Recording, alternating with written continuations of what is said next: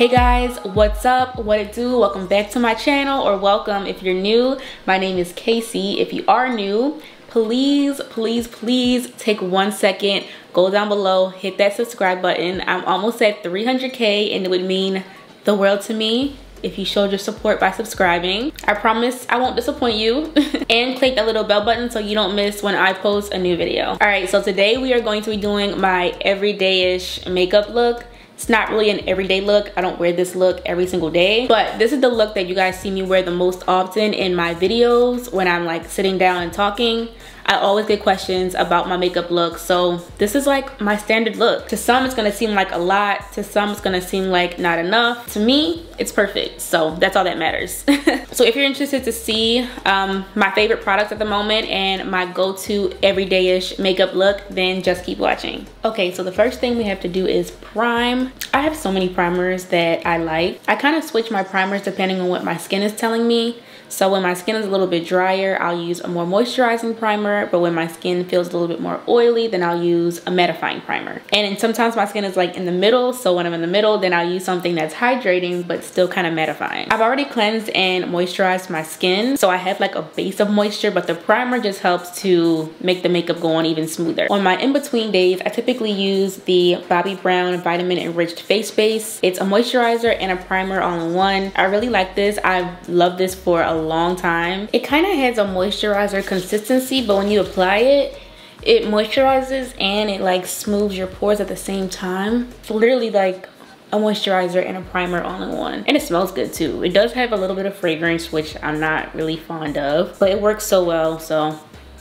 can't complain. So along with the Vitamin Enriched Face Base, Bobbi Brown actually just came out with their new Vitamin Enriched Eye Base, which is obviously for the eye area. Sometimes the eye area needs a little bit more moisture than the rest of your face, especially if you're putting on your makeup in the morning. It could just look kind of dull, dried out, and I love this because it just makes my concealer go on so much smoother, and it's specifically made for the delicate eye area, so you don't have to worry about it irritating. So next we're gonna get into these brows. I typically don't do much to my eyebrows. I have a couple brow products that I like. Typically I'll use either the MAC brow pencil or I'll use the Benefit Precisely My Brow Pencil. Both of them give really nice natural looking brows. I'm gonna go in with the Benefit one today, and I'm literally just going to do like hair-like strokes in the front, because the front of my brows are like so sparse. And this pencil does a really good job at making hair-like effects. And then I'll just take the other brush side and just fluff it out. And then towards the back of the brow is where I'll make it a little bit darker.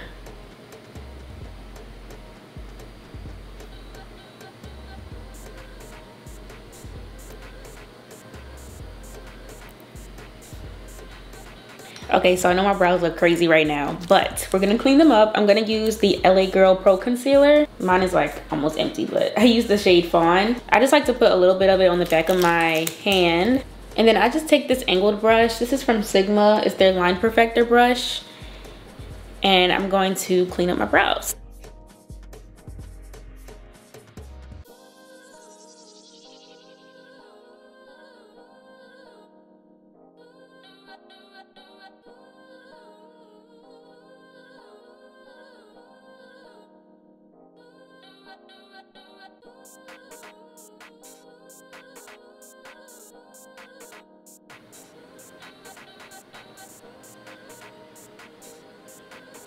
I say this all the time, but my brows are definitely cousins. They're not even sisters. They have completely different shapes. So I just kind of gave up on trying to make them perfect. I'm just gonna take my Buff and Blend brush from Sigma and I'm going to blend out this concealer.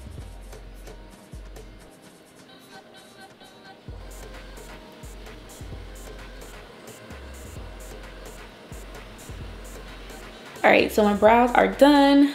Now let's get into the skin. Okay, so typically when I'm filming or just like my everyday type of look, I don't wear a full coverage foundation. If you know me, you already know I love this girl. right here. This is the Kaice tinted facial oil. Now if you have oily skin or combination skin, do not be alarmed by the word oil. When you shake the product, it definitely feels oily, but when you apply it to your skin and it dries down, I promise it's not oily. I tend to get pretty oily in my T-zone area, so what I like to do is use the Varsali Skin Tune Face Blur just in the places where I get a little bit more oily. So I'll just take a little bit and just put it on like my forehead because this gets oily.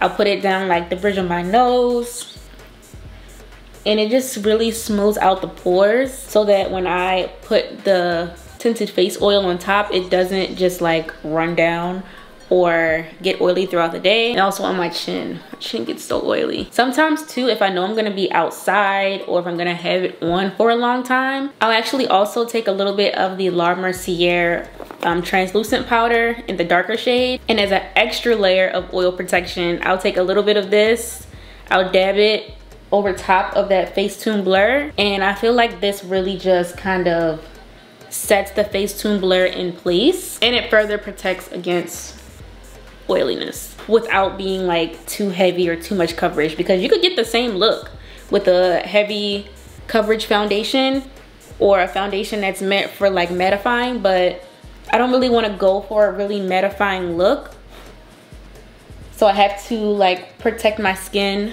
from getting too oily by doing these extra steps, which I don't have a problem with. And as you guys can see, like doing those 2 steps first just really smooths out the skin a little bit more, and my pores are gone. So now I can take my face oil, just so you guys can see the consistency. It is extremely lightweight. I don't want to put too much because you'll see it'll drip down. You can actually apply this with your hands. So sometimes I'll just go in and like massage it. I'll just rub it on first, and it gives this like perfect lightweight coverage. And then once I apply it first with my hands, just to blend it out and make it look even smoother, I'll go in with a sponge and I'll kind of just like dab it so that the coverage is a little bit more seamless. Because sometimes when you use your hands, like because it's such a lightweight product, it can leave streaks. So just going back over it with the sponge helps to really smooth it out. And as you guys saw before I put this on, I have a lot of hyperpigmentation right now, and I really feel like this just, it's the perfect amount of coverage for what I need. Along with the face oil, I also love Kaice Revealer Concealer. I am in the shade 8, and this is 1 shade lighter than my oil. My oil's in an 8.2, and I just like to go 1 shade lighter so it has a brightening effect on my skin. I'll just take this under my eye area, and then also on my forehead, on my chin, everywhere I want to be brightened. I'm just gonna take a damp beauty blender that's very dirty and embarrassing, and I'm gonna blend this out.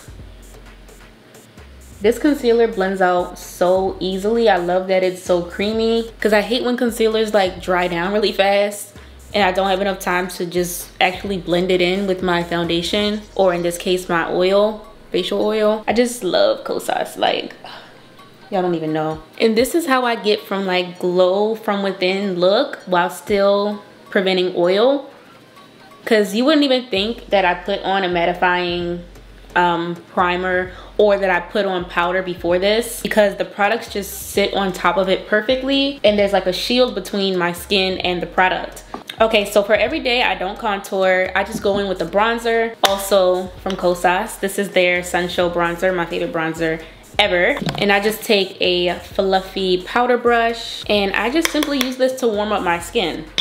So everywhere that I would typically contour, I just buff this out, and it gives this perfect like glow, while also giving me some warmth, because when you apply concealer and foundation and everything, it can make your skin look kind of flat. So bronzer just warms up the skin a little bit. For my blush, I love this palette from, I'm gonna say this wrong, I think it's Joer.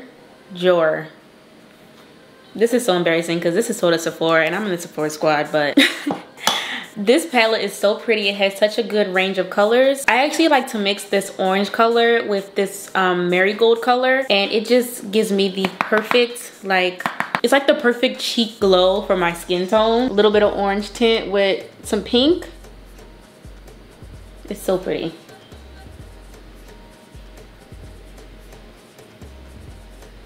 I totally skipped a step. Sometimes, not all the time, but sometimes I do like to set my under eye with a face powder. This is the Flower Powder by Beauty Bakery. It's super lightweight and I just love how it applies to my skin. And I just take the smallest amount on my sponge. This is a dry sponge. And just to prevent the concealer from creasing, I literally just press it right under my eye area, and it helps to prevent because the concealer is very lightweight and it's like a medium coverage, so it can crease easily. This powder just helps to keep it in place. And because I don't put much, it's kind of okay that I forgot to do this before I put on my blush and stuff. It's just gonna blend right in. So before I apply my highlight, I'm going to spray my face with the MAC Prep and Prime Fix Plus. I like the rose one just because it smells good.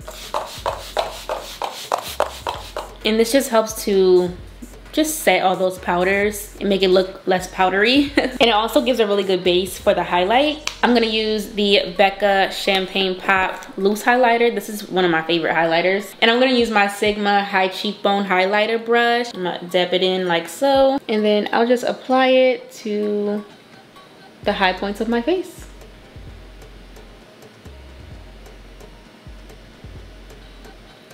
It is just so pretty. And I also like to put a little bit on my nose.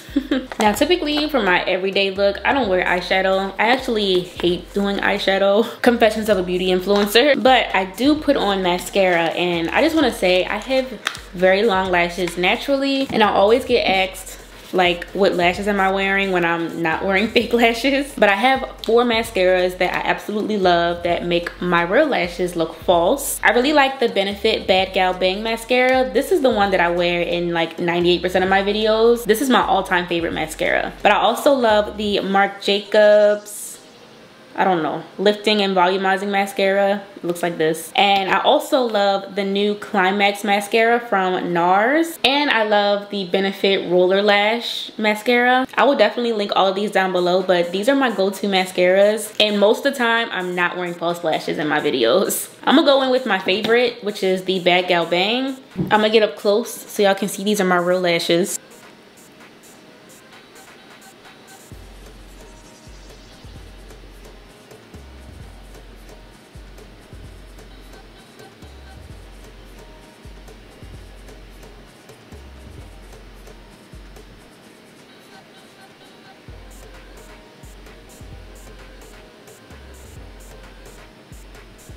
Look at the difference. This is with mascara and this is without. I've been using Bad Gal Bang and she is bae. Huge difference in this lash compared to this lash. And I also like to put it on my bottom lashes.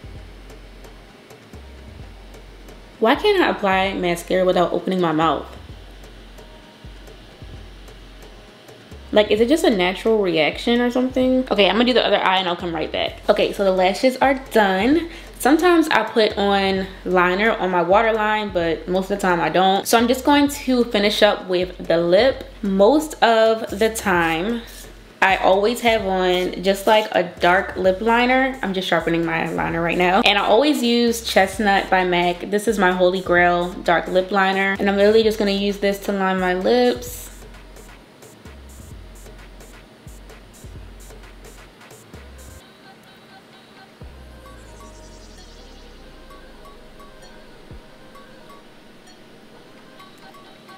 And most of the time, I don't even put on like a lipstick. I just put on my Fenty Gloss Bomb. I just feel like the dark lip liner with lipstick, the look is undefeated. Like, this is my absolute fave. And that's it. This product in my hair is driving me crazy. So when it comes to makeup, it's very subjective. Some people like to do a lot of steps. Some people don't like doing a lot of steps. Some people don't know anything about makeup, so when they see someone doing a lot of steps, they feel like it's too much. To me, makeup is just an accessory. It's just something that I love to do to enhance my natural features. Sometimes I'll play around with doing like a full face, but most of the time, this is my favorite type of look. This is how I feel the most pretty. Just something simple and that enhances my natural features. It took me years to even master doing my eyebrows. So, you know, things like this take time. And I don't judge anyone one way or the other. If they like a lot of makeup, they like a lot of makeup. If they don't, they don't. To me, it is very subjective. Like I said, it depends on the person. But I hope that you guys enjoyed this video. All the links to the products that I used in this video will be down below for you guys. Don't forget, we're almost at 300K, so make sure you go down below and subscribe if you're not subscribed already. Give me a thumbs up if you enjoyed this, and hopefully I'll see you guys all in the next one. Bye.